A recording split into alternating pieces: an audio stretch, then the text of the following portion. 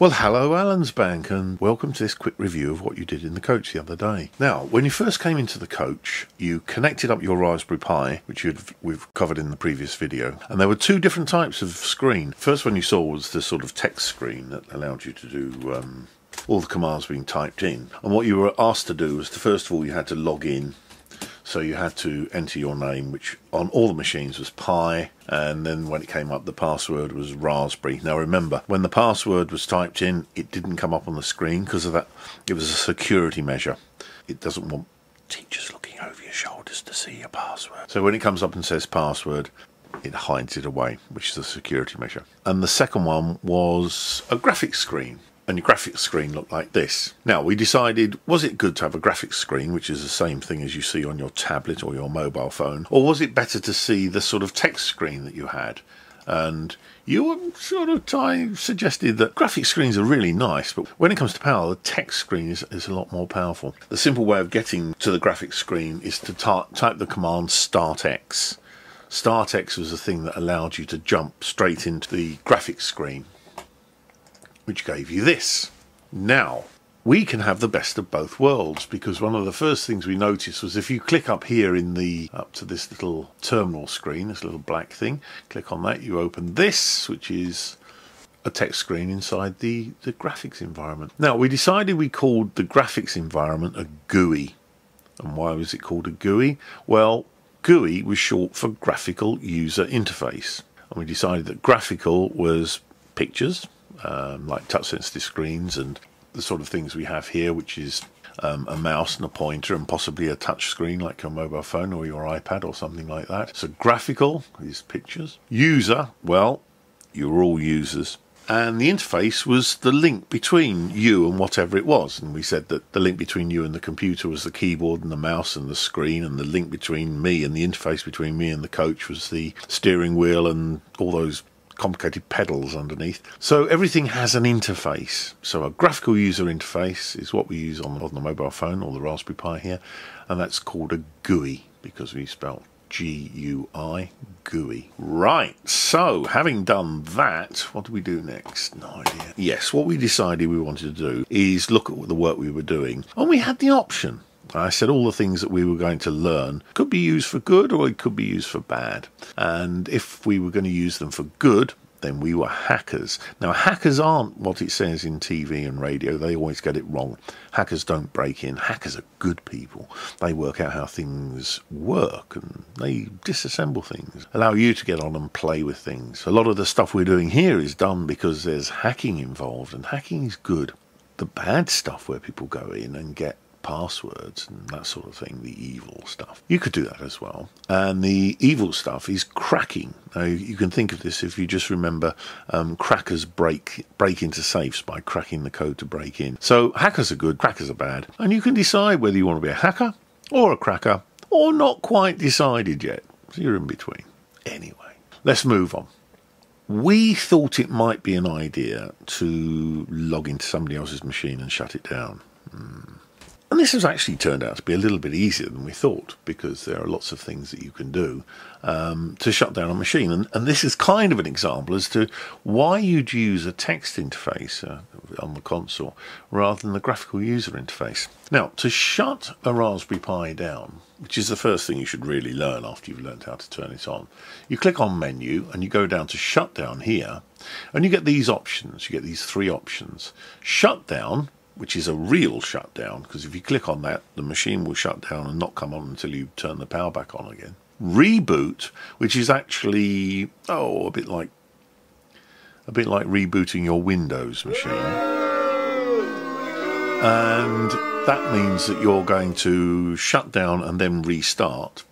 And logout, which means you're going to finish being a user as user Pi and you want to change into somebody else's user. But as we only have one user on the Pi at the moment, this doesn't really come into play. So shutdown means shut down the machine and stop or halt, and reboot means shut down the machine but start all over again, loading everything nicely and cleanly. And this is how you do it in a graphical user interface. Okay, now if we want to do this in a text mode, if you really want to do powerful commands, then the simple thing to do is to type sudo. Stands for super user do. So we concatenate it. S-U-P-E-R, user do. Okay, so rather than type out super user do every time, because it's bad enough having to type sudo, we decided to type sudo. So sudo, that means we're going to do something important. And what are we going to do? Well, the command is shutdown. S-H-U-T-D-O-W-N. Now, I told you Linux is a bit picky. It's the most powerful operating system there is. And it's used on, what, 498 out of the top 500 machines in the world. You get to use this, and you get to use the Pi, and you get to use the biggest systems in the world. But it can be a little bit picky, okay? So when we say shutdown, it says, yeah, okay, but what sort of shutdown do you want to do? Well, you could shut down and halt. So it's shutdown minus H, which is the equivalent of shutdown minus halt. Okay, but we've just concatenated that to minus H. Or you could shut down minus reboot, which is R. So we can do sudo shutdown minus R, which will do a reset for us. But it's still a little bit picky. So we want to do a little bit more than this. We want to say, when do you want to shut down? Well, the answer was, we could say, I don't know, 10 o'clock on Christmas morning 2021? I don't know. But we decided that now was a good option. And of course, as soon as we hit that, I can't do that on this demonstration because the whole thing goes wrong, but as soon as we hit that, the machine will go down and it would reboot. And then it would come back on and you'd have to log in as user Pi, password Raspberry, because those were the default settings on every single of the 8 million Pis that have been made so far. Made down in Sonny in Bridgend, just up the road in Sonny in Bridgend. 8 million. Britain's most popular computer is now the Raspberry Pi. Only £30. Tell your mums and dads. Okay, so we've got that. We now know how to shut down a machine. Now, if we want to shut down somebody else's machine, there were just a couple of things we needed to know how to do. The first thing was, we have to be connected to somebody else's machine. And to be connected to somebody else's machine, a computer normally has to be connected to the internet. And we said, well, what sort of things do you need if you're on a network? And we said, well, if we need to send somebody a letter, it needs to be in an envelope with a postage stamp, obviously. But on the front of it, the most important thing was the address. If we want to phone somebody up, we can't really phone them up unless we've got their telephone number. So on a letter or a packet, you've got an address. On the telephone, you've got a telephone number. But on the internet, you've got an internet address. Now, the command to see your internet address and make sure you were connected was ifconfig. That could go down the cheat sheet, by the way. Here's the machine I'm on at the moment, and on ifconfig, it gives us the details about our Ethernet link, which is this link up here. And we did some concatenation again, concatenating, reducing the word internet address down to inet addr. And you all had an inet addr, which is shown here. Now, I'm not in school anymore, not in your school anymore. And my internet addr here is 192.168.0.11. Notice that's 4 numbers all separated by 3 dots. That's what an internet address looks like. In the school, it was 10.195 dot. And then depending on which machine you had around the coach, you had a different number. So the thing about this is, and the important thing about this was, everybody's address started off 10.195. Okay, now it's a bit like a postcode. Everybody in Cardiff has CF as a postcode. And then different areas of Cardiff have got different numbers. And then as you get closer and closer to different parts of the street, you get more and more numbers. Around the Allensbank area, for example, we can actually see CF14 is important, because that's the Allensbank area. And then different roads and different streets have different addresses. So 10.190.5 was your school, because when I go to other schools, it'll be 10.190.6 or 10.190.7, 10.190.8. There are different schools. And the last number is you. So your IP address is 4 numbers separated by 3 dots like this. Okay, now we've got an address, we can start to do useful things. How do we know that somebody was connected to us, or we were connected to somebody else? To decide whether we had a connection to another machine, we could type the word ping. That's another command for your cheat sheet. So we could say, let's do ping on my system. I'm going to do 192.168.0.1, okay, and press enter. And what do we get? How do we stop this display? Because it keeps going on and on. What was the key we pressed? We held down the control key and pressed C, and that made this come up like that. So it stopped what we were doing. So what did this command do? Ping 192.168.0.1. Well, it kept putting these lines out, said it sent out some details, and over here was the most important thing, this column here. Look at this. The time it took to ping. So I'm coming out from my machine, which was up here on 192.168.0.11, and I pinged this guy on 192.168.0.1, and the time it took was 0.760 milliseconds, or 0.834 milliseconds, or 0.748 milliseconds, right? Now, we had to ask ourselves, what is a millisecond? How many milliseconds in a second? 1,000. This has taken 0.768 of a millisecond. This is tiny, and it was exactly the same as we were working around the coach. We got those sort of figures. The signal went out from your Raspberry Pi to the box at the end of the coach, out of the box at the end of the coach, back to your friend's machine, back to your friend's Pi, and it took like this 0.768 of a millisecond. Now, if I really want to push you, I'll actually tell you that that's 760 microseconds. That's 760 millionths of a second. But that's for another video. Anyway, so we did that and we realised that that is actually quite quick. That's actually blooming fast. So then we said, well, how's your school connected on the internet? Well, or how's the coach connected? The coach was connected. Your Pi was connected through that orange wire to a box inside the coach. And then it went out of the coach on that orange wire that went over the fence and in through the window and into the sockets on the wall. And then it goes into the wiring inside the school, down to your secretary's office. Inside the secretary's office is a box on the wall where all the wires come together and collected together in the school. And these are then connected to another box which turns the signal into a light signal which goes down an optical fibre. So the electrical signal is changed to an optical signal, and it's sent by light pulses down the optical fibre which came out of the school, down to the end of the street, turned right, went up to the Heath pub. From the Heath pub it went down over the traffic lights, down Crewis Road, down to the bottom, turned right, all the way down Richmond Road, right to the very end, Newport Road, crosses Newport Road, no problem there, round past the prison, up, turned left, over the flyover like this, down it heads, past the crane on the right hand side and the steel building on the left hand side, all the way down to the roundabout on the end, turns right, goes up, and this is the building. For those of you who didn't know what County Hall looked like, this is County Hall.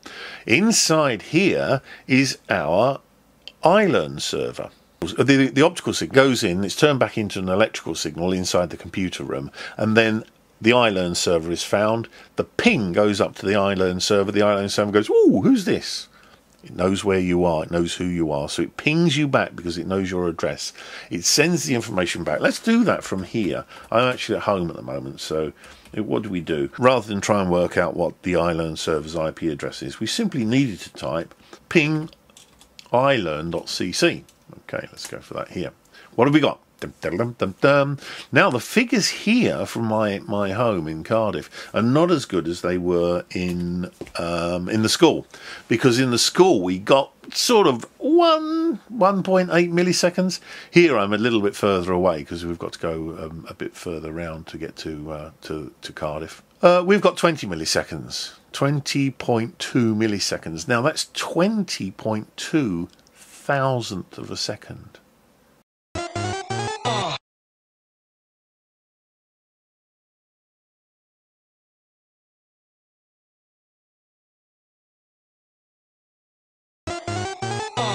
We started by saying that we wanted to be able to log into another machine and shut it down. And now we only need one more command to achieve this. We know how to log into a machine. We know how to check if we have an IP address. We know how to check whether we're connected to another machine. All we need to know is how to log into another machine. It's called a remote machine. Concatenate secure login to make slogin, and use the details that look a little like an email address. So we could use slogin at username at the email address. The email address can be an IP address or a name, as we saw on the coach. Now, to be a good hacker or cracker, you need to think of patterns. On the coach, you knew the names of all the other users. They were all Pi. And you knew all their passwords, Raspberry. And you knew their IP addresses because they were written on the whiteboard. So, logging in was quite simple and the commands were obvious. And the effect was, well, fun.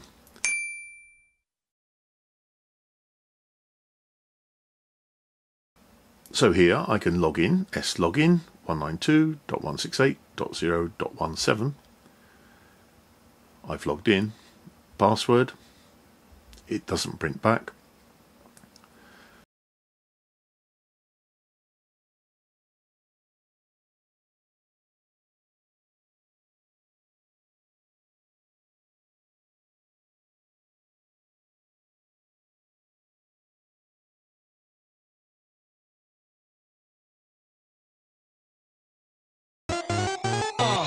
The Pi can boot into text or graphics mode. The black text screen is often called a console. GUI is the name we give to the graphical user interface. In the text mode, you have to log in with your username and a password. The default username and password on every new Pi is user equals Pi and password equals Raspberry, all in lowercase. And note, nothing appears on the screen when you enter the password. In graphics mode, you go directly to the desktop without logging in as user Pi, but you are still user Pi. To start the desktop in a console, we just enter the command startx. In the desktop, we can open a console window by clicking on the small black console icon. The graphical mode is easier to use, but the text mode is more powerful, so the console on the desktop could be seen as the best of both worlds. When the Pi is switched on, gobbledygook streams up the screen. This is the boot process. During the boot process, the Pi tries to work out where it is. Now, a postal address is no good, and a telephone number is also no good. The Pi needs to know its internet address. An internet address looks like 4 numbers separated by 3 dots. Find your own IP address by entering the config command. You can ping another machine by using the ping command. Hold down the control key and tap the C key to stop the ping printing results on the screen. The time it takes for the pulse to travel between the machines is usually shown in milliseconds, thousandths of a second. Ping can be used with an IP address or an IP name. Possibly the most important command on the Pi is shutdown. This may seem silly, but just pulling out the power can cause all of your data to be destroyed. You are using Linux on the Pi. Linux is the most powerful operating system in the world, used on the very biggest machines. So learning to use the Pi means you can learn to use these big machines. You can shut down the Pi in graphics mode by clicking the menu and selecting shutdown. In text mode, you can enter the shutdown command, shutdown -h now. To log in to another remote machine, use a secure login command with that kind of email address. Once you've entered the password correctly, you have control. So, what is the first thing you should do on a new Pi?